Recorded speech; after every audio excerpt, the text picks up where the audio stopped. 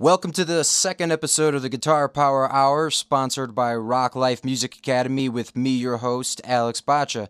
Today's guest is Dave Lizzio, formerly of the metal band Nonpoint. Dave parted ways from the band about a year or so ago and is now living in Denver, Colorado. I'm pretty excited about this one because Dave and I are both from Crystal Lake, Illinois. I was friends with his younger brother in school, and after high school is when I actually met Dave, as he would often come over to my friend's house for parties and just to hang out and such. We did this interview at Dave's house, and I appreciate him and his wife opening up their home to do this. We talked about a lot of great stuff, so I hope you learned some interesting things and have fun listening. Let's get to it. So I'm here with Dave Lizzio, formerly of Nonpoint, now living in Denver, Colorado area, which this is actually Denver still. Technically, this is a Denver mailing address, yeah. Oh, okay. Weird, because it's like, must be like this one weird peninsula of Denver going up north. Yeah, it's weird. Basically, if I fart, you can smell it in Thornton. That's pretty much where I live.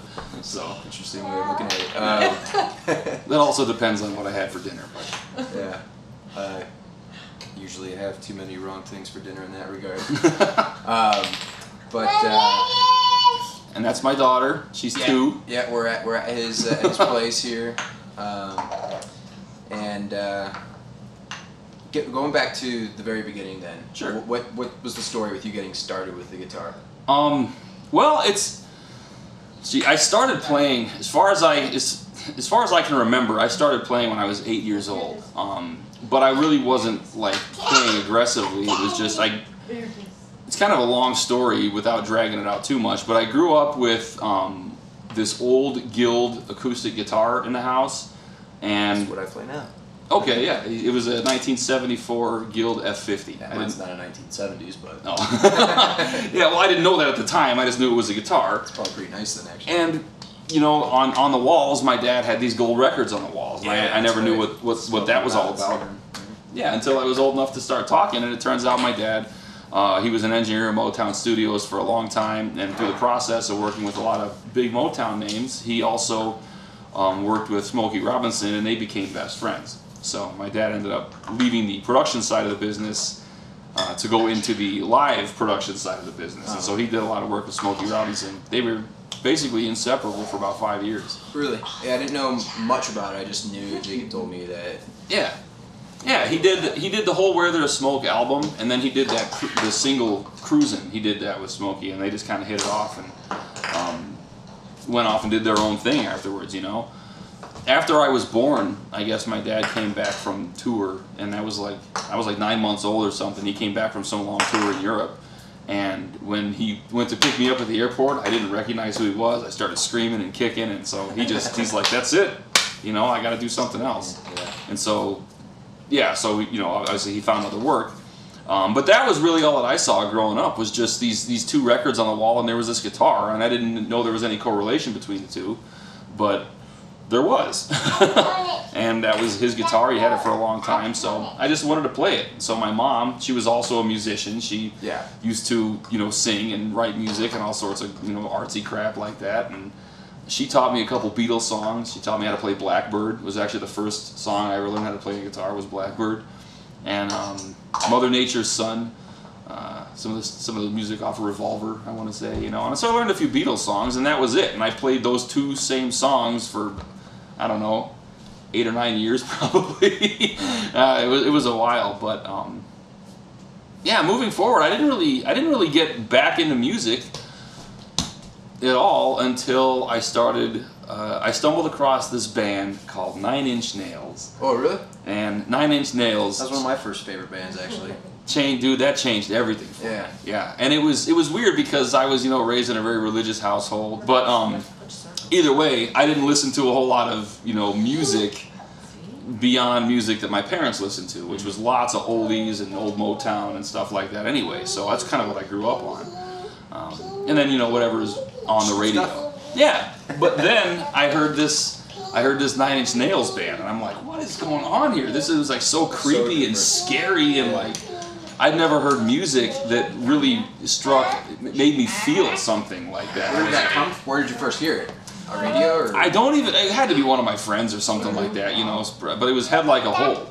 And I just remember thinking, this is cool, man, you know. And so somebody gave me Pretty Hate Machine, and I went home and listened to it, and I just thought this was like the most incredible like musical experience of my life at that point, you know. And I was probably in like I don't know, 8th grade at this point. Like I didn't care about music at all until way late.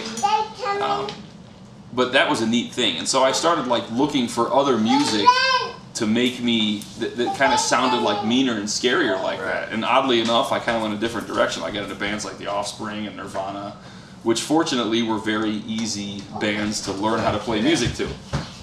But I decided I wanted to start playing music, so I think the first album that I really decided to sit down and learn was Nirvana's Nevermind. And fortunately, that was a great one to pick because it was awesome for beginner guitar, you know. You're still playing that guitar, that Guild at this time? What's that? No, at this point, yeah, I started learning stuff on the Guild, and you know, I just kind of hunkered down and I begged my mom for, you know, a couple bucks, and so we went to a resale shop, and she got this little white like Kmart electric guitar with a humbucker in it, and I think we spent like $100 for a PV Rage 158, little 8-inch, 15-watt solid-state POS. I still have my first amp actually, just a crate. But then, like I said, I get into these other bands and I started playing music, and after I had pretty much, you know, got the Nevermind album down, I started, you know, trying to find other things that were a little more hard to play. I started having fun challenging myself. And that, like, I'm like a freshman now at this point, you know, okay. So I'm, yeah, that was really when I started really learning how to play, was when I was a freshman. Okay. So I remember being at this carnival, and I was on one of those, you know, whip you around and make you puke rides, and there was this song in the background that just sounded so nasty and pissed off, and it was all guitars, and I was thinking, man, this is freaking awesome. So I get off the ride, and I asked the dude that was running, I'm like, what's the name of the band that was playing in there? He's like, oh, that's Metallica, man. I said, what's the name of that song? He's like, it's called Through the Never. And I'm like, I gotta remember that. And so that was when things really changed. I bought the Black Album and shit myself. Stupid. That was like the most incredible experience for me ever. And that was the next album that I learned front to back, was a Black Album. So along this way, as far as the practicing goes, you were pretty much just trying to learn the songs. Mm-hmm. But what about when it came to like the technical aspect? You know, techniques, just left hand, right hand, just being able to use them, be comfortable. Okay, so there was no technique at all. It was, again, everything I know about playing guitar, I pretty much learned through Metallica albums. I still think James Hetfield is probably one of the best rhythm guitarists ever to grace this planet, and just playing along with those old albums like Master of Puppets and Injustice for All for 2 years. Once I found those albums, that was my practice. Every day after high school, I would go home and I would put one of those albums in and just play it front to back. You know, play along with it. You know, I obviously had to learn the songs first, but once I had them down, that was what I was doing, because I was just playing the albums back to front. And after about 2 years of ripping through old Metallica, my left and my right hand were pretty well coordinated. Did you face certain issues though along the way where you were like struggling with this particular type of thing and you did have to kind of hunker down and practice that certain thing? I would hunker down and practice certain parts over and over again until I got them down. So inevitably you were kind of working a technique without realizing it in a way. Pretty much, yeah. I mean, you do anything, like, it's kind of like an old, you know, martial art concept, I guess, too, but it's like, you know, you kick the bag 1,000 times. Why? Because by the 1,000th time, your body is going to be doing it much more efficiently than the first time. Right. You know, it's going to learn what to do to get the most energy out of it while exerting the least energy doing it. And I guess that's kind of the same idea. So that approach was just sit down, repeat until you were satisfied. Yeah, but I wasn't doing it. I wasn't practicing to get good at it. I was practicing because I was having fun. I was having fun being able to play these things. It was just fun for me, and that was really it. The only reason that I became even remotely proficient with the guitar was because I was playing music I wanted to play. Right. You know, if someone had sat me down and said, "Okay, learn these notes, learn these scales, learn these modes, learn these chords, learn all this crap," I probably never would have wanted to, because it was just being forced on me. Yeah. You know. By the way, when you were learning songs, did you have some sort of music book? No. No tablature or nothing, just listening by ear? I didn't learn about tablature until probably 2 or 3 years into really seriously playing guitar. Okay. And I still have no clue how to read music. I don't know anything about modes or notes or chords. So you just listen and just figure it out? Yeah, okay. You know. The only thing that I've done even remotely different is that I don't play in standard E anymore. You know. Right. Just drop tuning. I love drop tuning, not as a crutch, but because I mean anyone. You know, I mean, whatever. Just approach it different. Yeah, it's just, I have more fun with it. I write more diverse music when I'm playing drop tuning. And then, so, did you do the drop tuning at that time at all? No, the first time I ever played drop anything was after I joined my first band, and that was it. And it was because a lot of their songs were in drop C. And that's a little further down the road from yeah. early freshman year, right? Oh, yeah. So then for that, learning the Metallica and the Nirvana and stuff, like... Obviously Metallica led to Anthrax, which led to... Well, the Metallica obviously much more challenging than Nirvana. I am just thinking about my learning experience with Metallica, and I really had to have the book at a certain point. There were some times I learned things by ear, you know? And I think naturally, because I was taking lessons, there were certain things that I learned, so I just naturally approached it differently. You know, it was normal for me to open up a book and try and learn Metallica. But I try and look at it like, man, if I try to do this all by ear, that I have no idea where I would have been with it, you know? So that to me seems really challenging. And like, I'm thinking about, I wouldn't even necessarily have known, like, as far as like hammer-on or pull-off. And I'm sure sometimes you maybe weren't 100% sure if what you were doing was the detail exact, but it still sounded the same, right? So, but then what about with those techniques? Like, where did you learn those techniques? How did you pick up on those? And how did you know if you were doing them right? Well, I really don't know. I mean, I don't know if it was from watching other music videos or just watching things on TV or it's just accidentally doing it one time. You're like, oh, that makes sense. I don't know. I think it kind of came naturally. I don't know that when I first got into it, if I was able to hear the difference between like a hammer-on or a pull-off or if someone was picking through something or just, you know, legato playing. But I don't know. I mean, I definitely started off. Well, when I got into leads, that was the thing. I started getting into playing lead eventually. I got kind of bored of just doing the rhythm thing, and so I wanted to learn how to play leads. And then I was like, wow, this is way harder than just playing rhythm in a lot of ways too. You know, and you were learning the leads by ear too. Yeah.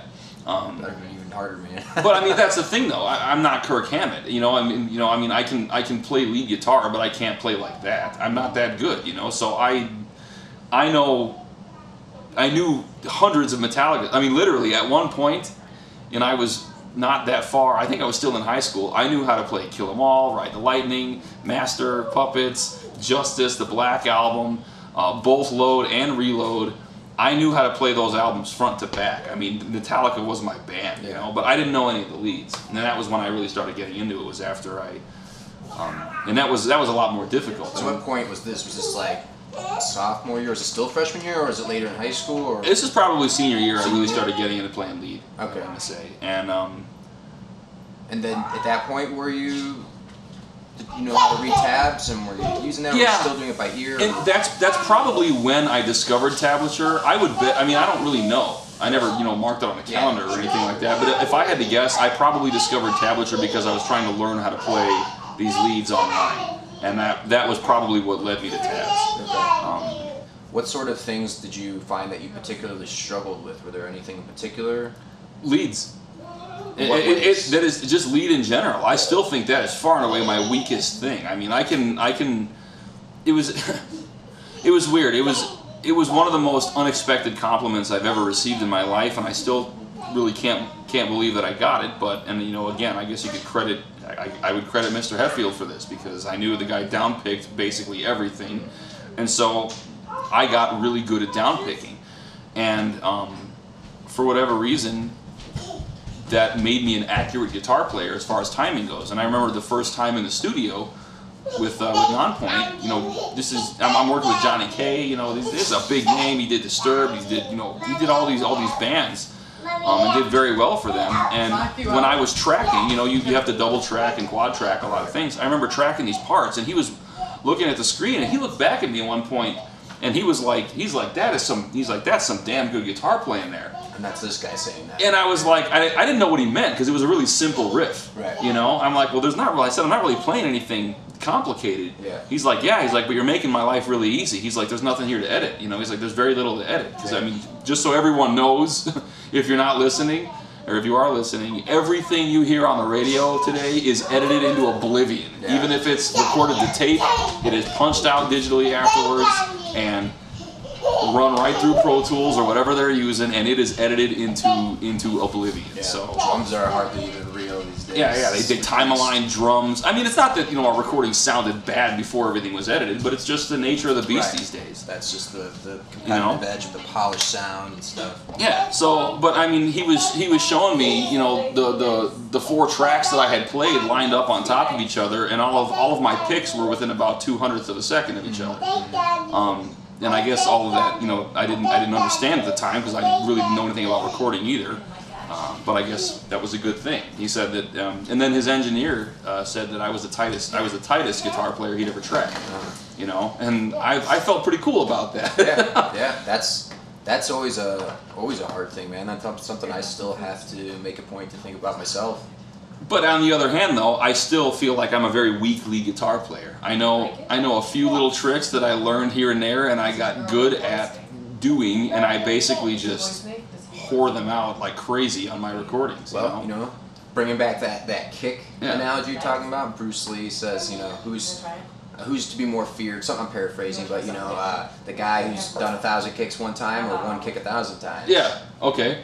Yeah, sure. That's kind of, you're the one kick 1,000 times. Yeah, I got a couple kicks, but I know when to throw them. You know. Exactly. No, not that one. So then, what else was going on in high school with the guitar? You didn't do bands until after high school, you said, right? Well, yeah, and it's kind of funny too because there was a period of time where I just stopped playing. I was big into guitar when I was in high school, and then you know, my mom, she moved to Vegas. My dad had his own life going on, and I was basically living on my own shortly after high school. So either way, you know, I started working at the dealership. I started working in Barrington as a technician, and I just stopped playing guitar. I put the guitar down in 2001, and I really didn't pick it up again for years. I mean, it was probably... Try it one more time, it's green. It was probably about 5 or 6 years, because in 2007, I set foot... I remember I walked into Dr. Wood's Guitar Emporium right there in Fox River Grove, and they had this ESP. It was an LTD F400 on the wall, and I just looked at that, and I'm like, that's kind of a cool looking guitar, and I picked it up and I played it, and I remember thinking that was the most comfortable guitar I'd ever felt in my life. And you still have that one? yeah, I actually have. Well, here's the thing, I liked that one, but I didn't like the color on it. And I said, well, what other colors are available on this? And there was a flat black one, and it came with EMG 81s, which I'd never had a guitar with active pickups in it before, and I was like, that's awesome. And it just, dude, the thing played awesome. And so it gave me a reason to start playing again. So I started playing, and you know, times had changed now, so I was listening to new music, and I started learning how to play a lot of the music off of All That Remains is The Fall of Ideals, that album, which was a big kick in the ass for me because I hadn't played in so long. I didn't realize how far my right hand had deteriorated, and that album is a lot harder to play than anything Metallica ever recorded. Really? Oh yeah. What ways would you say it was like harder? Was it? It's way more technical, far more technical, much more involved, much more. It was just faster, meaner, harder to play. You know, stranger chords, more involved. It was great for me to practice on because it was like. I don't know. It was just awesome. It was like modern. It was like modern thrash. You know, that album. It's much that same approach with like learning by ear. Yeah, yeah. I mean, that album really revolutionized a lot of things for me. There were a bunch of bands in my history that are very important to me. You know, All That Remains is one of them, and it was because of that album. Nothing against what they've done before or after, because I like a lot of their stuff. What style would that be considered? They're a metal band. Death metal or metalcore maybe? Metalcore, I don't know, man. I don't know where. I don't know. It's really hard for me to keep track of it. I'm just thinking like. It just helps me kind of get a general gauge. Oh yeah, that's yes, southeastern braised beef metal. Yeah, I've had that before. Oh yeah. Yeah, I mean, whatever. If you've never listened to The Fall of Ideals, give it a listen. It is probably, it is, if it's not on everyone's top 10 best metal albums of that decade, then they need to listen to it more. Yeah. Doing that by ear then at that point, I mean, were there things that like, did they use, and I don't know how much you knew about it at the time or anything, or if you remember now, looking back on it, were there things like odd time signatures? Yeah. Or stuff like that? They were definitely, well, you know, Metallica used a lot of odd times back in the day, so that's kind of, yeah, they did. It was hunting for more music like that led me into bands like Dream Theater and... I'm just thinking for myself, like, I would have struggled with that if I did not understand odd time signatures first. Yeah. Okay, yeah. No, there's a lot of it. Like, I'll tell you what, one of my favorite bands in the world is Meshuggah. I am an enormous Meshuggah fan, like, stupid. And I remember one of my buddies was telling me about this band. He's like, if you like technical music, he's like, you gotta listen to this band Meshuggah. He's like, they're really heavy. He's like, but they're really technical. And I remember thinking, okay, I can get into this. But this was before I got in. This was probably 2002. It was 2002. No, it was 2003. He's like, yeah, they got a new album out. It's really good. And so, yeah, okay, yeah, that was exactly it. So I remember buying it. I bought this album called Nothing. And the reason I was interested in it was because it was the new album, and it was like the first time I'd ever heard of an 8-string guitar. I'm like, what the hell do you need 8 strings for? So I was expecting like really spectacular sounding chords, you know? And I wasn't into really screamy heavy metal, you know, at that point either. I was just kind of starting to break into that kind of music. You know, Pantera was about as screamy as it got for me. And, no, that can't be though, because I was listening to Extol before then too. Either way, I bought this Meshuggah album, and I remember listening to it once and thinking that it sucked. I was like, what the hell did I just listen to? Nothing makes sense. I can't follow any of this. The vocals blow. And so it ended up in the back of my car. And about probably a year later, I ended up cleaning my car out, and I found this CD, and I couldn't remember anything about it. I'm like, what the hell? What was this? And I played it again a year later, and it just made sense to me. And like my music what I had listening to had progressed so much over the last year that all of a sudden Meshuggah made sense to me, and it was like incredible. I'm like, there's these different, you know, there's these different meters going on at the same time, and the drummer blew me away, and I finally understood how to listen to that band. Now, were you able to comprehend that stuff? Like, I know that you say that you don't know much about like theory and stuff. Yeah. But were you able to kind of know like this is a 5/8 time or something? Or all I knew is that the drums were doing one thing, and the guitars and the kick drums were doing something else. And I thought, lined up. And it always lined up in the end. And I was just doing, it was just numbers in my head. Like this thing would play 7 times over the same time that this plays 5 times. And so in a way, you were still thinking about it in that way. You just didn't necessarily learn about that. You just kind of came across it your own way, created your own language for it in a sense. Yeah, I was just counting. You know, I just figured that in this certain space of time, when this is played, you know, 8 times, this thing is only played 5.5. They might truncate something, you know, or add something to it to make it fit into that 4/4. Because a lot of what Meshuggah plays is 4/4. It's just a lot of the stuff going on around it isn't.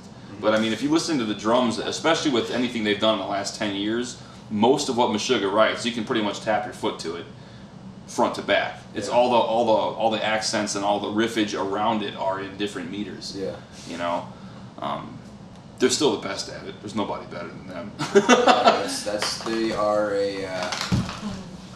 I guess you could say pioneers in that way. I mean, there's so many people I know that just are in so many different styles of metal, where they wouldn't even want to like have anything to do with this other style of metal, whatever, you know, maybe it's sort of elitism sort of mentality or whatever, but everybody can come around something like Meshuggah, you know, or even like another band that kind of is like that, like Misfits or something, you know, there's just bands that everybody can kind of agree on, even when they, like, you know, the guy in the other style of metal is kind of like their mortal enemy. Well, that's the funny thing too, is that I was kind of an oddball as far as the music thing went too, because I didn't realize that there was this kind of like, this warfare between punk guys and metal guys, and I didn't know what it was, because not only did I love listening to Metallica and Anthrax and all this other, you know, really heavy, nasty shit, but I am an enormous fan of bands like 10 Foot Pole, you know, Pennywise, Pulley, freaking Lagwagon. And for anyone listening, also, I mean, just keep this one in mind. If you like melodic speed punk, strung out stuff like that, the single best band in the entire world is a band you've never heard of from Italy, and they're called Cheesebone. They are fucking amazing. Stellar drummer, great musicians. If you like your punk rock fast and like fun to listen to, that band is the shit. They are awesome. Cheesebone. I'll give you a ton of their stuff.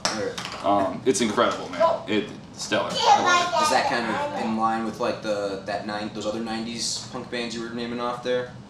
That similar style of punk? Yeah, I mean Pennywise and NoFX and stuff like that. Very much. It's just they do, like NoFX. If you like NoFX, you love Cheesebone. And I pissed off every NoFX fan in the world by saying this, but if you like NoFX, you'll love Cheesebone. It's like they're just, in my opinion, they're better. Everything they do is better. Cool. And they're fast. Their first album was called Fast and Comfortable, and it's like 14 songs, and I think it's 27 minutes long, Yeah. But it's not because it's for a lack of material, it's because they're playing like 240 BPM, everything. Yeah. They're just screaming. Yeah, it's fast. It's very fast. Yeah, it's a different game when it comes to playing live sets for a punk band, huh? Yeah. Gotta have a lot more songs. Yeah. Yeah, I guess so. I never thought about that. Okay, so kind of covered like the high school period for you, which was your big start with guitar, and then you started getting into like the early 2000s, so that you put the guitar down for a little bit, Yeah. you started coming back to it. So then once you came back to the guitar, you were trying to do like the All That Remains stuff. Yeah. So what else was happening at that point for you with the instrument? Well, I got back into writing music. I actually wrote a bunch of music when I was in high school because I was having fun playing the guitar. And once I had fun playing again, I started writing again.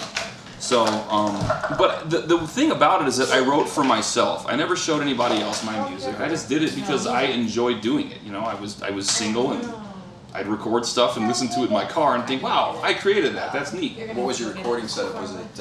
I used initially my first actual recordings were my guitar. I would plug it into that PV Rage, and the headphone jack out, I would plug it into the line-in on my PC, not knowing anything about impulses at the time, so it was just getting the DI signal straight from that amp. And I would record that into a program called WinDat, and then I would record drums with a keyboard. I would play the keyboard parts on the drums. Similar way, just going that direct sort of line into the computer. Yeah, and so I would have, and I didn't understand the stereo field at all, so I was just, drums right down the middle, 3 guitars right down the middle if I wanted to have 2 tracks and a solo or something like that, or whatever it was. So I recorded 4 or 5 songs that way, and then I stopped playing. So when you were doing those, and that was still in high school then at that time?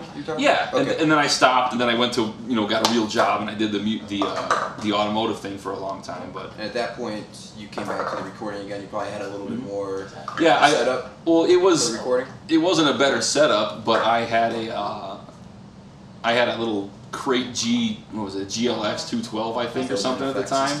And I basically, I lived in an apartment, so I didn't want to piss off my neighbors, so I actually cut a hole in the freaking, like the grating on top of the amp to protect the speakers, and I shoved a little Audix i5 mic in there that I had laying around, and I just started recording that instead. And I used a free program called Crystal Audio Engine, very, very, very basic, simple multi-track program, and I used that for a couple years, and ultimately what ended up happening was I had this friend named Kisa, Keely we used to call her, and we were hanging out, and she's like, Dave, you gotta go meet, she's like, I gotta go to this party out in Harvard, you wanna go with me? I was like, yeah, cool. So I walk into this house, and Anthrax, Among the Living, that album is playing in this house, and I was like, holy shit, I love this party already. At the right place. I'm like, this is great, man. So yeah, I was, so I'm drinking and meeting people, and I'm talking, and the next song that comes on is Eric Clapton, and so I'm like, okay, who's the guitar player here? I said, nobody puts on Anthrax and then Eric Clapton unless you're playing guitar. Who's the guitar player, And this dude Ricker. He's like, oh, that's me. I'm like, oh, it's your house. They said, you're the player? He's like, yeah, come check it out. So he goes down to the basement, He's got 13 guitars on the wall, drum set in the corner, you know, nice 4x12s and everything else. I'm like, what is this all yours? He's like, no. He's like, my band practice is here. And I'm like, no kidding. I'm like, you're in a band? He's like, yeah. He's like, we're gonna get drunk and wasted and come down here and jam tonight. You should watch. I'm like, okay. So I watched everybody go downstairs later on that night, and they all had a blast. And I just remember thinking, like, this was so much fun. I'm like, that looked like a lot of fun. You know, and it was neat. So I actually went and saw them play a couple of their own shows. The band was called Vagrancy. Yeah. And I went and watched them play a couple shows, and I had fun. I was like, yeah, I could watch, you know, guys do this. And in the process of watching them, I got to watch other local bands play too. So you hadn't really gone out and seen much at that time? I had never seen a local band at all in my life, and I was probably 26, 27 years old at the time. What? So, crazy. Yeah. He lived under a rock. So but it was cool, a little man. shorter. But to make a long story, to summarize that, I got a call from Ricker about 6 months later, and he was like, "Hey, Dave," he's like, he's like, things are kind of changing with my band. He's like, we need a guitar player. Can you come and play for us? And I was like, dude, I am totally uninterested. I'm like, I've got so much going on. I'm working all the time. I'm hanging out with my friends. I don't really want to be in a band. I'm like, I have a lot of fun watching you guys play, but I have no interest in being in a band. And he was like, well, all right. He's like, well, thanks anyway. He's like, well, if you want to come by and just kind of watch us and stuff or hang out, he's like, anything, you know, feel free. So he calls me again probably 2 weeks later and runs it down my throat. He was like, look, he's like, well, just come over and have fun then. When was the last time you played music with anyone? I'm like, well, never really. He's like, well, just bring your guitar and bring your little amp, and, you know, he's like, maybe you'll like it. I'm like, okay, whatever, what's it going to hurt? So I went down there, and we ended up writing a song. It was kind of how it happened on the first time. And he was like, dude, do you want to do this again next week? And I said, well, yeah, I guess I can come back. And it just became... I just kept showing up twice a week. We were writing music, and just gradually became you being a member of the band. Yeah. The next thing I knew, it's like, hey man, you want to play a show here? All right, let's do it. So my first show ever was at this place called Gateway Drug. It was, dude. It was. And you know, in between now and then, I got convinced to buy better gear and stuff. Yeah. So I had that little crate, but I ended up dropping about $3,000 on gear. I bought a tube head. I got a 6505 Plus. And I bought a Marshall Mode 4 cab, which is a killer cab for metal, actually. Yeah, you just made like a big jump. Yeah. I mean, that's a great metal cabinet too. Really, moves a lot of air around, so it's got awesome bottom end response.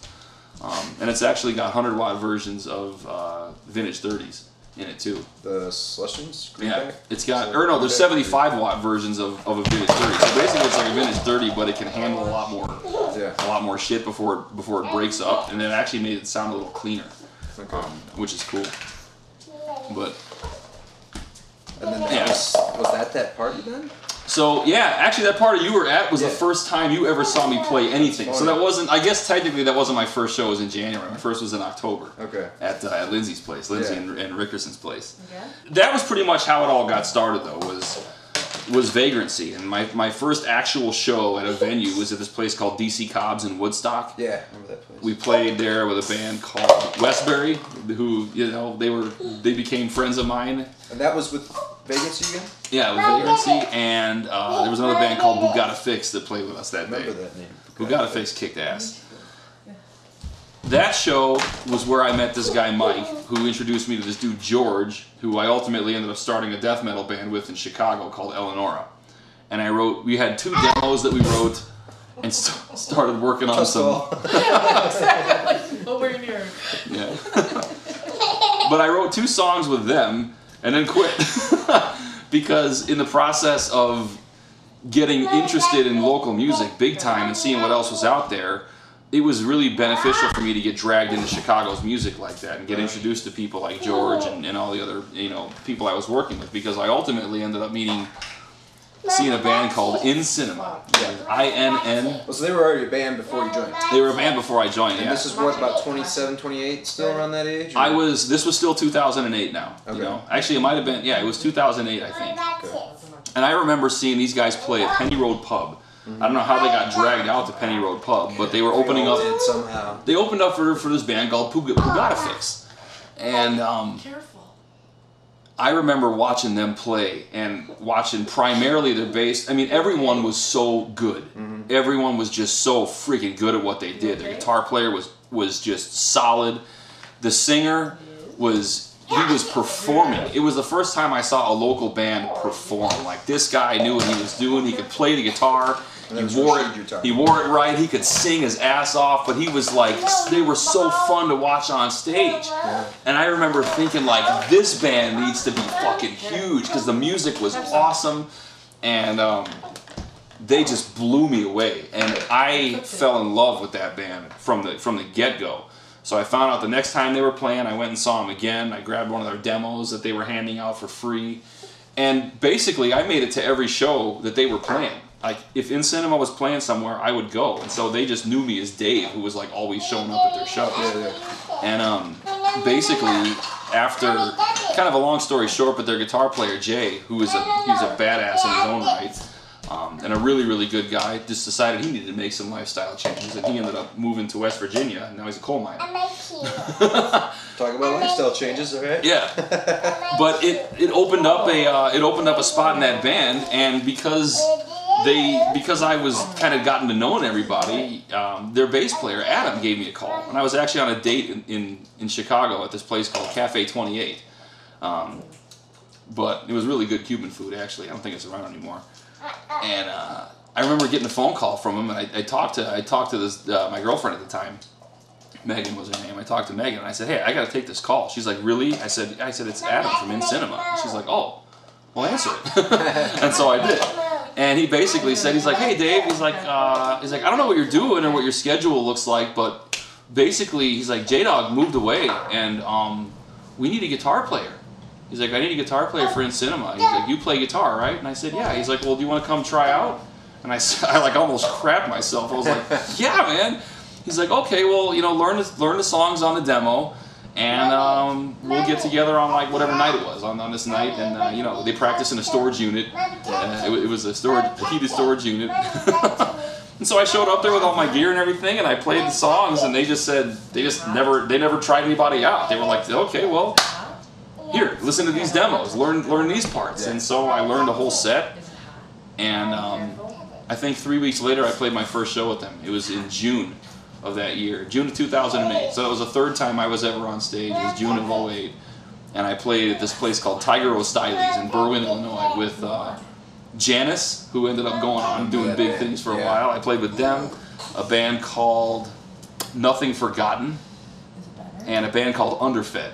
And like, if those three bands, if Underfed, Nothing Forgotten, and Janice played a local show in Chicago today, they'd probably sell out any of the major venues they wanted to play at. That would be awesome. But that was really cool, because like, now I was on stage with bands that were put together, and they were paying for production on their recordings, and they knew what they were doing, and they had pro gear, and they were all performing, and it was like, it just totally made me a better musician. Setting a good example. Yeah, and a better songwriter too. That was the best thing about being in local music for me, was getting an opportunity to listen to bands that weren't copycatting everything on the radio, because that's all the radio music is a copy of other shit that worked out well. These are guys that are just doing what they want, and they're doing it well. And I was like, man. So I fell in love with the Chicago music scene. I ended up spending probably 2 to 3 nights a week out there, even if I wasn't playing, just seeing other bands and networking, meeting other people, promoting. I was big on promotion in person, so if we had a show in Chicago somewhere, I would go to that venue at least twice a month, and I would be handing out CDs with the show date on them, and so like... And I get the impression that you are the perfect person to have in a band when it comes to promotion stuff. Well, I was in a different point though, because a lot of people. The one sad thing is that music doesn't pay shit. It really is a difficult industry to make a dime in, and at the local level, it's never going to pay you anything. Yeah. Really. So I found that I was one of the few people in the Chicago music scene that actually had a legitimate career and was able to make this the thing for the side. Everybody else was working at Guitar Center or holding down small retail jobs. So I felt like I was one of the only people that was doing that actually kind of had money to throw around, because I didn't really have any other obligations. So it was easy for me to go buy CDs and spend time in Chicago and, you know, blow money at bars and stuff like that. Promoting was easier for me because I actually had the finances to do it, maybe. I think that makes it harder if you're flat broke, and most musicians are. That's why I got into teaching, man. Yeah. I mean, I ended up loving it, but initially it was because, like, I need something more than what I was working at Guitar Center for a period there, you know. Pay sucks, man, you know.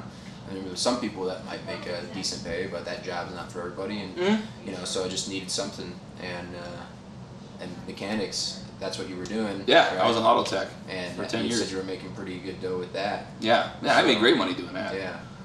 So And something that you loved at the same time, right? yeah, I mean, and that I guess it was a good thing I did it because it gave me the money to do what I wanted to on the local scene.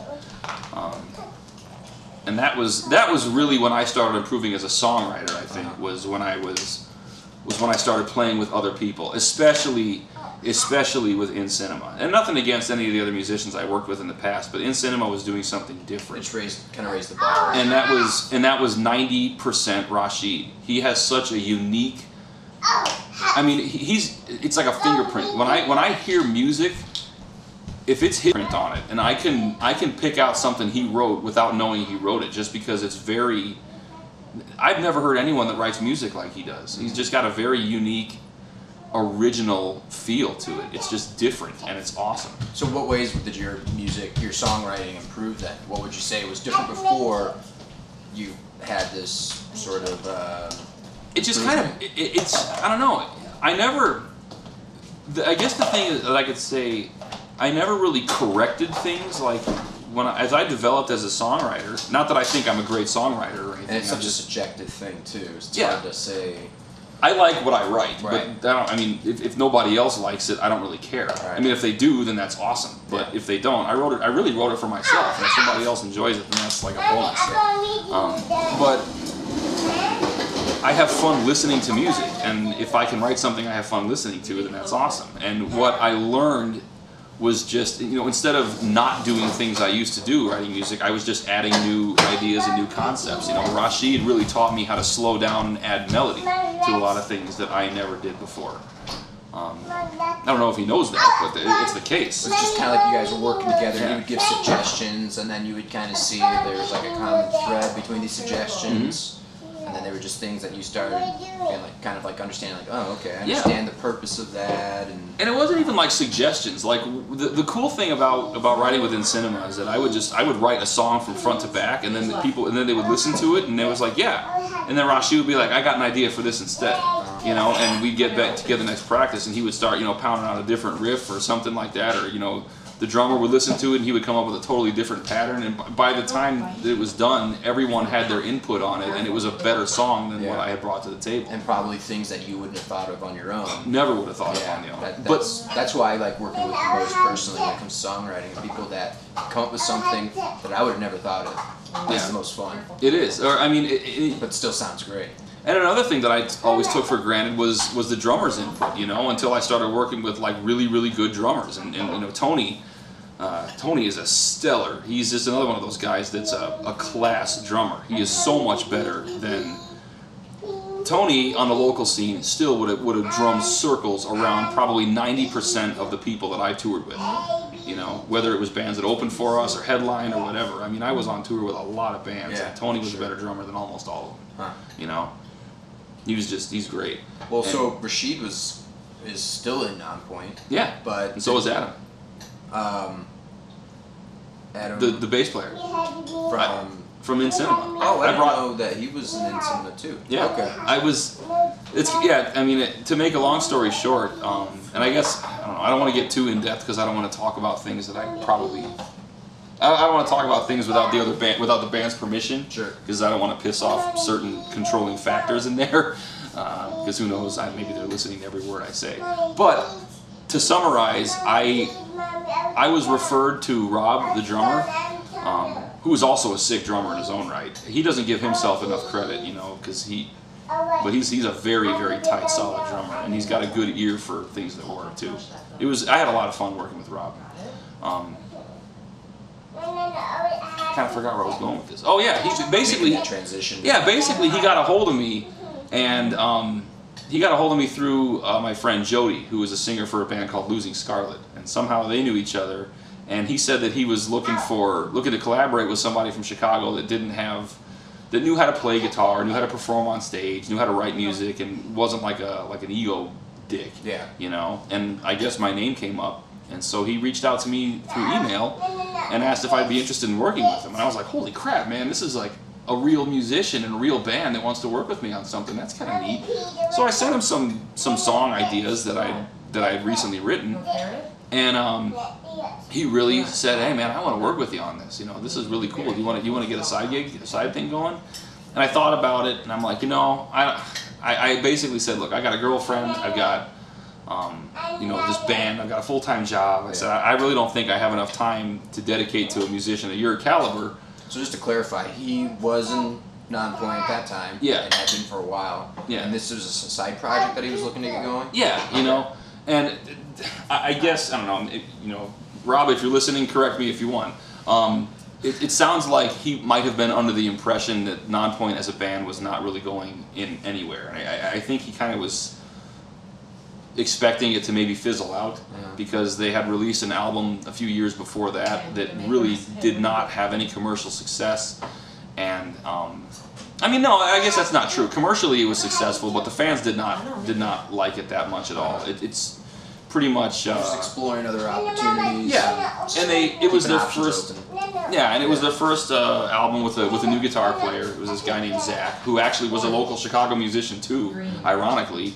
It didn't work out, and I think there were some serious personality conflicts with that lineup. So initially, I think that Rob just kind of thought that the band was going to maybe not last much longer, and he was looking for something new to start. But when he heard those demos, after I told him I didn't really want to do anything on the side, he said, well, what if I told you that I know about this band, that they're basically, he's like, they're established, they've been around for a long time, they've got 5 albums out, they've they tour in a bus, they're kind of he's like, basically it would be your job. He's like, I think they're going to need a guitar player, but I'm not sure if their guitar player knows it yet. He's like, would you be interested in something like that? And I said, well, yeah, that sounds like a totally different story, you know? And then it's a big jump. Yeah, he's like, okay, let me go talk to them and see if they'd be interested, you know? He's like, is it okay if I play your demos for them? And I said, absolutely. And later on, about a week or two later, I got more emails back from him, and it was the music that I had written, but it had been chopped up and kind of reorganized a little bit, and there were vocals on it. And I'm like, I know those vocals. Yeah. And that's when it hit me. I'm like, holy shit, this guy wants me in Nonpoint. You know? Oh, so you didn't have any idea what the band was? I had no idea that he wanted me in that band. Yeah. You know, I thought it was some other band. I asked him, I was like, have I heard the band's name before? He's like, oh yeah. He's like, you've heard of them. Yeah. I'm like, okay. The funny thing was, I was never a Nonpoint fan, just because I never really listened to the music. Yeah. I recognized a couple of the songs, but it's one of those bands I never really gave a chance. Yeah. You know? So, yeah, that was a really weird feeling when I realized what was going on. I was like, oh my god. The guitar player that they were having issues with was very close with the bass player in the band. His name was Ken. And basically again, the way I understand the story, because to an extent it's all hearsay, I guess I wasn't there for any of this. Yeah. They basically told Zach that they were bringing another guitar player in, and deal with it. There's another guitar player coming in, right. But they didn't actually can him or anything like that, from what I understand. I guess it just naturally fell apart. Yeah. Because he said he didn't want to work with another guitar player, and they said, well, you can work with him or you can not work with him, if you know what we mean. Right. And so ended up not working with him. And because he was tight with the bass player ended up stepping out as well. So now they bring a new guitar player in, and now there's a hole where the bass was at. And I said to Rob, the band that I came from, I'm like, is actually a lot better at what they do than I am at what I do. I said, if you're happy with the music that I'm writing and everything, I'm like, you should maybe really sincerely look at Adam, because he's a kick-ass bass player, and the guy can throw down on stage. He's an animal on stage. Oh, really? And I said, yeah. And I said, I said, for what it's worth. And they said, can you do backups? And I said, I probably could, but I really don't want to. I said, but, the singer for my band is a killer guitar player and an awesome songwriter too, and he can sing his ass off. Yeah. So, and Rob's answer was like, oh my God, I've always wanted 2 guitar players in this band. So that's pretty much what happened. Is after I joined Nonpoint, a couple months later, I got Adam and Rashid in with me, and the rest is kind of history. If anyone knows how that went. So just real quick, because that's pretty much the point I wanted to get. But everything before the career of music, everything that led up to that, right? But then real quick though, along the way of being in Nonpoint, I'm sure you were in a totally different situation than what you were used to. Mm-hmm. So what things did you get out of that improved your skills as a guitar player? Touring? Touring, the recording process. I mean, I'm sure you had the some one good thing, experiences there. Well, I mean, the best thing about touring is that every single night you are going to be on stage with other musicians that are really good at what they do. Doing it all the time. And you're doing it every single night. We would play 6 shows a night, like every week pretty much. So being on stage over and over again, it just makes it more, it just becomes more habitual. You do it without thinking about it. And doing the same thing. Yeah. I mean, it teaches you how to play with a band. One thing that I still love about Nonpoint, and I think not many other bands can say, especially in today's day and age, is when you see Nonpoint live, you're not, whether it's with me or the new lineup or the old lineup, you're not getting any bullshit. There's no click track, there's no backing tracks, there's nothing to fall back on. What you're hearing is 5 guys on stage doing what they do with no help at all, and that's it. I mean, if something's out of tune, you'll hear it. If Elias sings off key, you'll hear it. If Rob misses a beat, you'll hear it. If your guitar, if you miss a note, everyone's going to hear it. We never relied on any kind of bogus BS and just to pop everyone's bubble. If you really, really like a band, and you see them live, you'd be blown away if you knew how much of what you're hearing is probably not actually being played.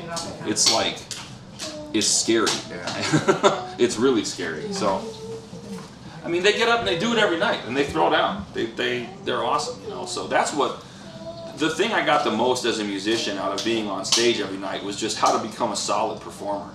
It really took all the chaos on stage that I was doing when I was locally, and I think it just became more structured, and I just became a better band member. So would you say that your skills didn't need to progress as much with what you could do, but just doing it better? Yeah. Actually, the weird thing about it, I probably became a worse guitar player because of that situation, because most of the music that I played in that band was not nearly as challenging as the music that I liked to play. Okay. To be honest, the self-titled Nonpoint album is probably far and away the most hard-to-play Nonpoint album out there. And a lot of it was because, half the music on there was music that I wrote back in the mid-2000s. Yeah. It was weird hearing stuff end up on a radio and end up on a CD, and these were riffs that I wrote, 6 years beforehand. That's gotta be So that was really weird. Little did you know at that time. No idea Where these riffs would be going. Mm-hmm. That's still probably the most difficult album to play front to back. That's a fun thought, because that could be anybody. They have no idea. They're just sitting down playing on their own, and they have no idea where this could end up. I mean, you just never know. Yeah, it's weird. I hope someday the record labels and everybody else involved gets their heads out of their asses and actually lets me release the demos, because I released a demo that ended up on the album once, and within 24 hours the record label was on the horn. Their old manager was on the horn saying, "You got to pull this down. They're going to sue you because you're, I'm like, this isn't the album. I'm like, I recorded this in my living room with a freaking guitar and a computer. Essentially, it's your thing, right? Yeah. I'm like, there are riffs in this song in this demo that aren't even on the album. I'm like, what are you guys talking about? Everything is different. Yeah. And they said it doesn't matter. Once the label owns the song, they own everything related to that song. It's not worth dealing with. Yeah. So I had to pull it down right afterwards, but. I remember that because I think I saw a Facebook post or something about that. Yeah. Well, we're getting close to the hour, and it's also getting late for you, I know too. So, but real quick, I wanted to go over a couple other things. Yeah. So I know that you didn't know the theory side of things, I still don't. Still don't? The only thing I think I know how to do, and I'm probably still shitty at it, is count time. And I would credit Miss Sugar for that entirely. Just from your listening experience, you kind of picked up on that. Yeah, you know. What was your thoughts on theory? Was it something that you did want to know how to do, and you just never got around to it, or something that you just never had put much? You never cared much about, or I never cared enough about it to put time into it. Okay. I was always able to do what I wanted without it, and so I never saw a reason to invest the time in it. Okay. Now, looking back, that was very foolish because I would probably be a much better musician, songwriter, and guitar player had I taken the time to learn those things. But so you do kind of look back on that and wish that maybe. Oh yeah. Is that more for your own personal desire to just know more? Absolutely. So you still don't think though that it would have helped you to do more, or? No, I know it would have. Okay. My lack of understanding has absolutely been a hindrance to me. I've just pushed through it on my own because, You get some examples of that, like where maybe if you had known this, it would have helped you in that situation, or is it just too many small examples to really pinpoint one? No, I think it would be. I don't even know if there's any single example that would make sense. It just kind of like,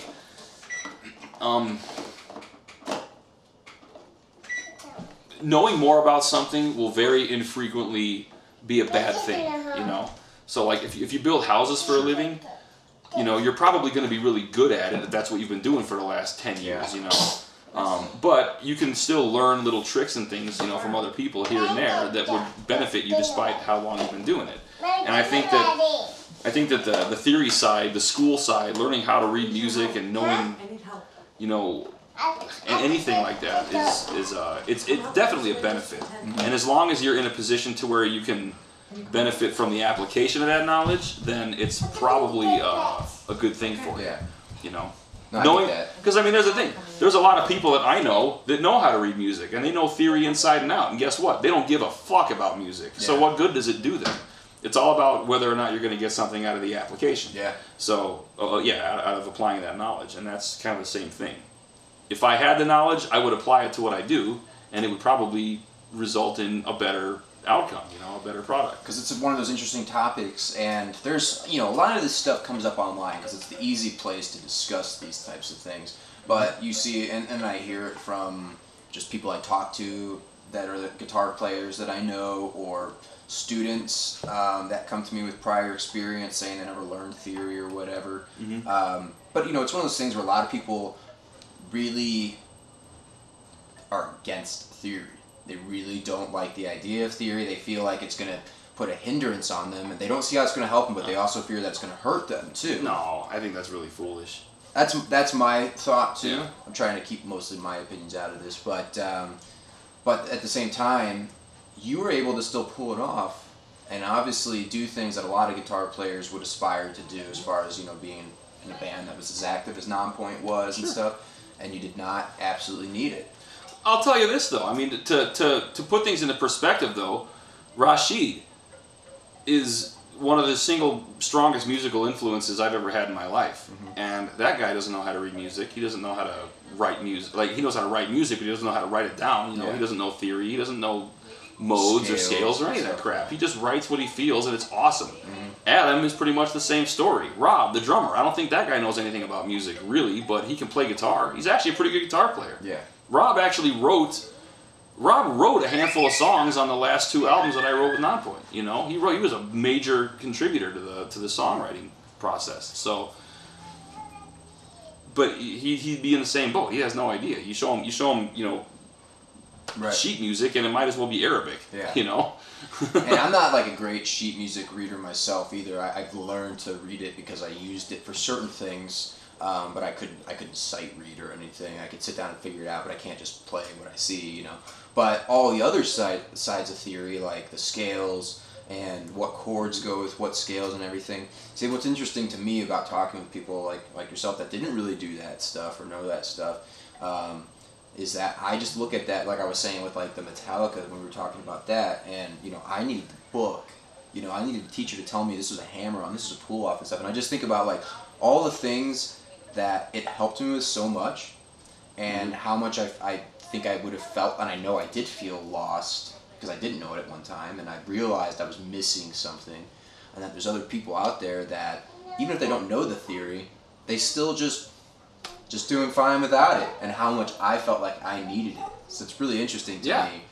I wish... It doesn't mean that you're not going to be good if you don't learn theory. It doesn't mean that it's going to hurt you if you do learn theory. It's just, it's different approaches, and I think it's interesting to explore. The only time I think theory is going to hurt someone is if it's forced down their throat early into their musical, you know, like the path that they're walking down, you know? The reason that I ended up where I did as a musician was because no one ever shoved it down my throat. No one ever made it work for me. I was playing guitar because I was having fun playing music I liked to listen to. That was fun for me. Right. You know, if I go to if I had gone to take guitar lessons and the guy said, okay, hey, I'm really happy that you want to learn this album, but first I want you to you know, practice these you know, finger positions and tell me what chords they are after. I mean, it's like going to school. It takes all the fun out of it and it makes it a task. Yeah.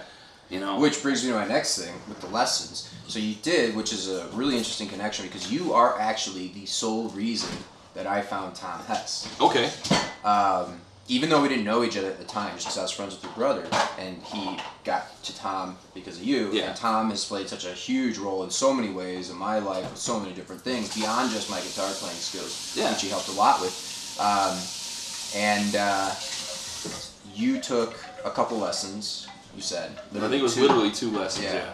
And then Jake had been with him, your younger brother, for a little bit longer after you had taken those lessons. He got introduced to him, and then Jake introduced me to him when I saw Jake getting better than me, when I had been playing guitar longer than him. Yeah. And I'm like, dude, I know you're smart and everything, but like, I've been playing guitar way longer. How the heck are you getting better? He's like, oh, I got this cool teacher, blah, blah, blah. So I went to study with him. Yeah. So that was that little circle of events there.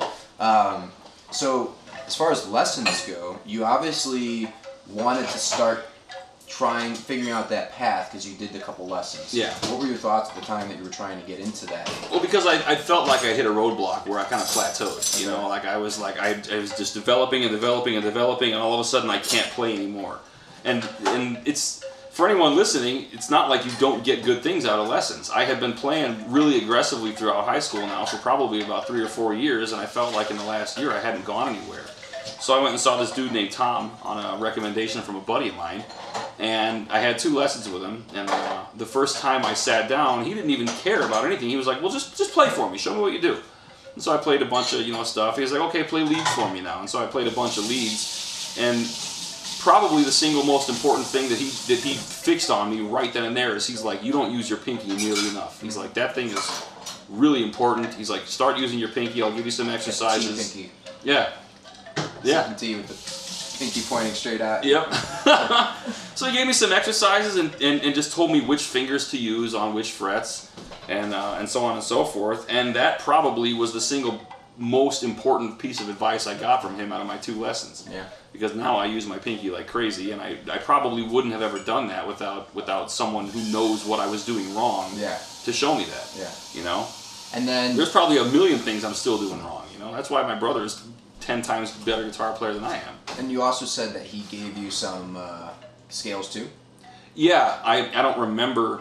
The funny thing about it is that I never knew what a scale was, but once I started playing them, it was very easy for me to figure out the rest of them. Sounds or something? Yeah, just if it sounds like it's in the right... Yeah, I mean, you can just tell if it sounds right or not. Right. You know?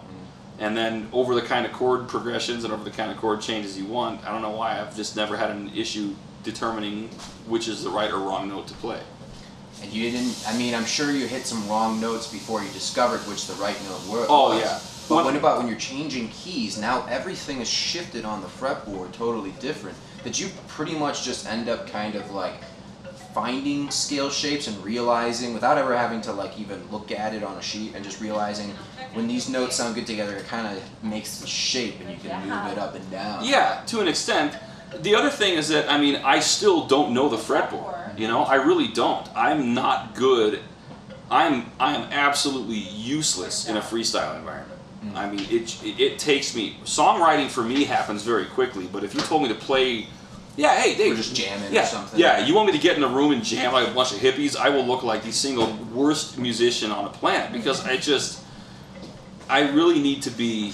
I need to know what I'm doing musically before I do it. Okay. Very infrequently can I improvise and it will sound well. Gotcha. So I have to know what I'm playing. Right. Once the muscle memory is there, I don't have to look. I can I can play an entire show without looking at my guitar probably. Yeah. But it's only because I've done it a zillion times in the past. Right. So for me, I learned I like to write a lot of weird things and I'll write a lot of interesting key changes. But when it comes times to write harmonies and melodies, those take me a lot longer than they should.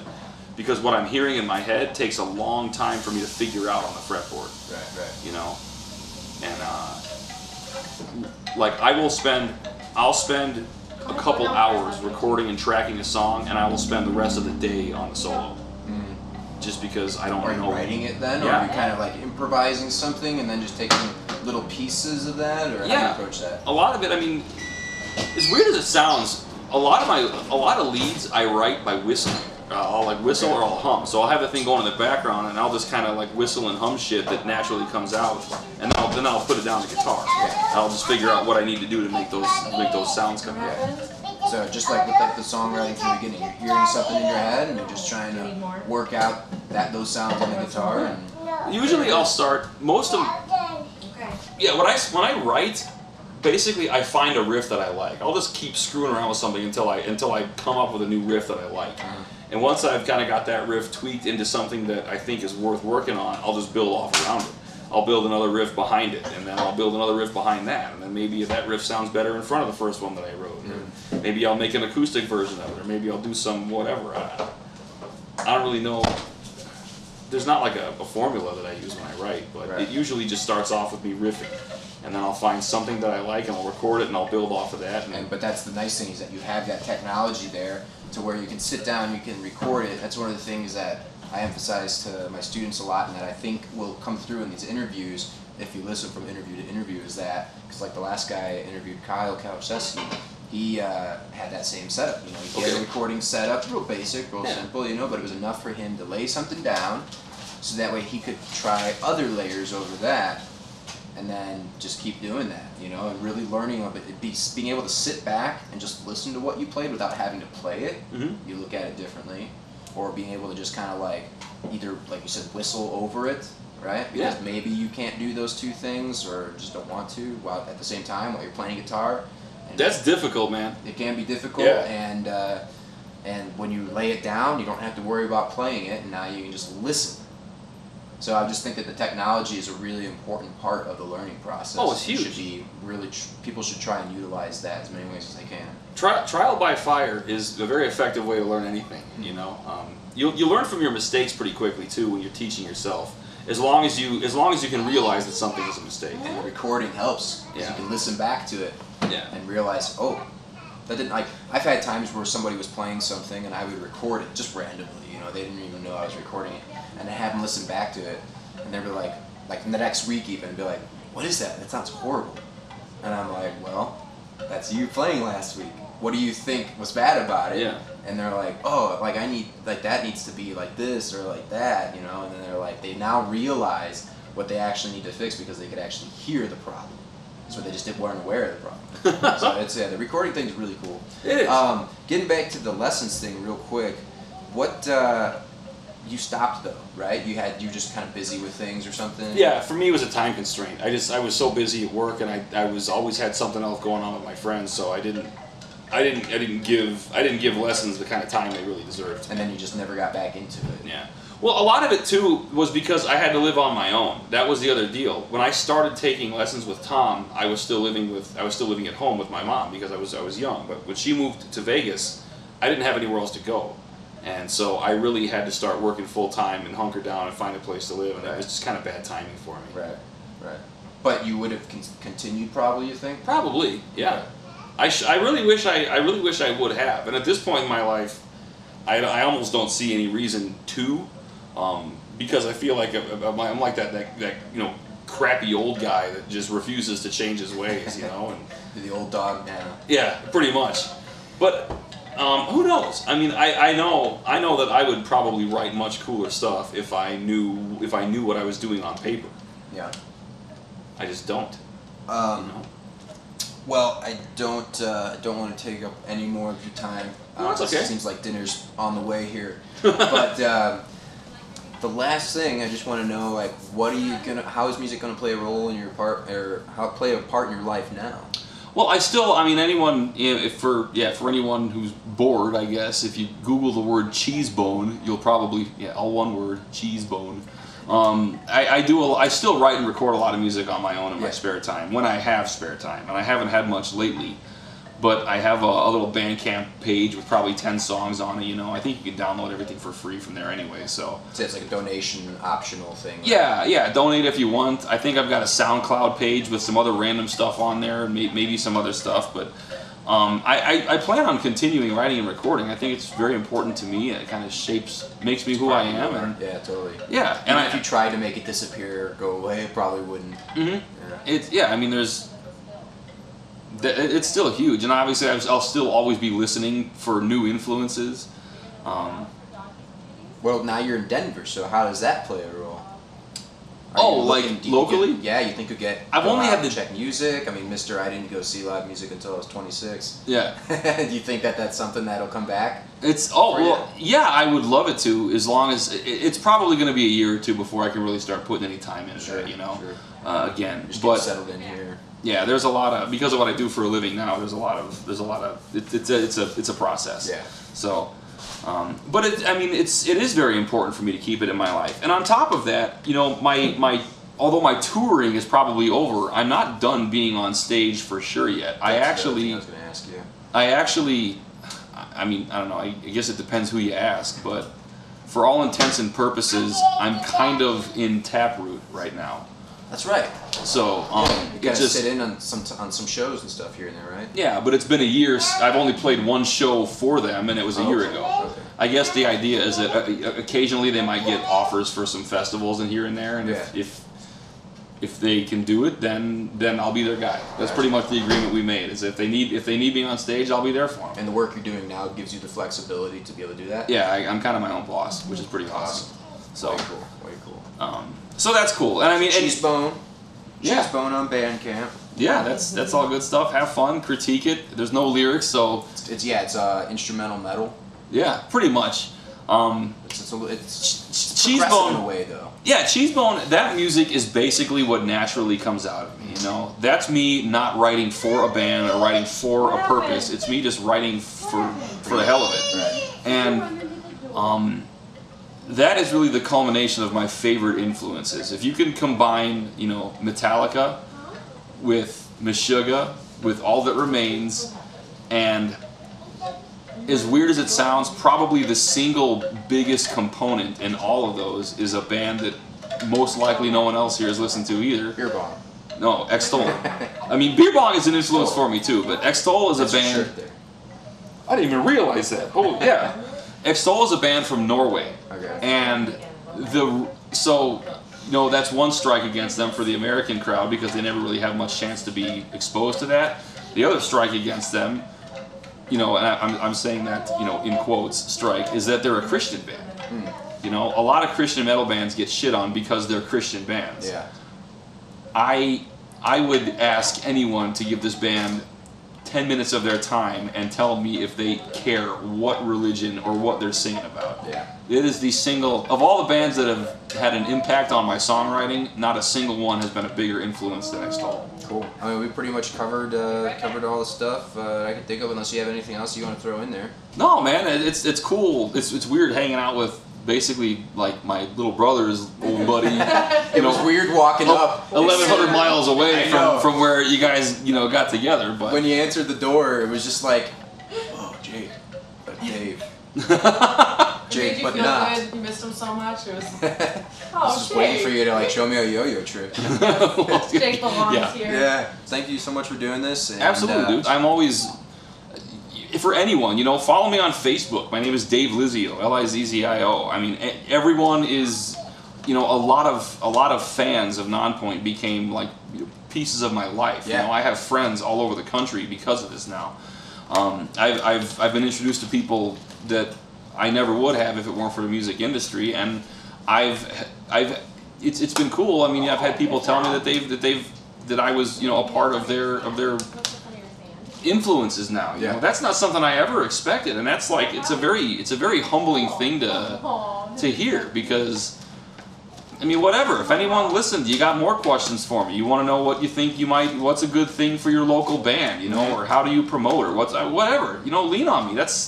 I'm everyone's friend. There are very few people on the planet that I don't get along with. That's awesome. And thanks again. Sure. And I'm sure I'll see you around. And when you're ready to dive in the music scene out here, let me know, and I can point you in the right direction. Absolutely, dude. Thank you. That concludes the second episode. Thanks for listening. I hope this interview was helpful, insightful, and interesting. I'm really looking forward to the next interview in September. We will have Dave Angstrom of the bands Hermano and Luna Soul as our guest, so be sure to subscribe to the Guitar Power Hour YouTube page and like our Facebook page so you can catch that episode and other future episodes. Dave is just an awesome guitar player, and I love seeing his band Luna Soul live, so can't wait for that one. I want to thank Dave Lizzio for being a part of this and sharing his experiences.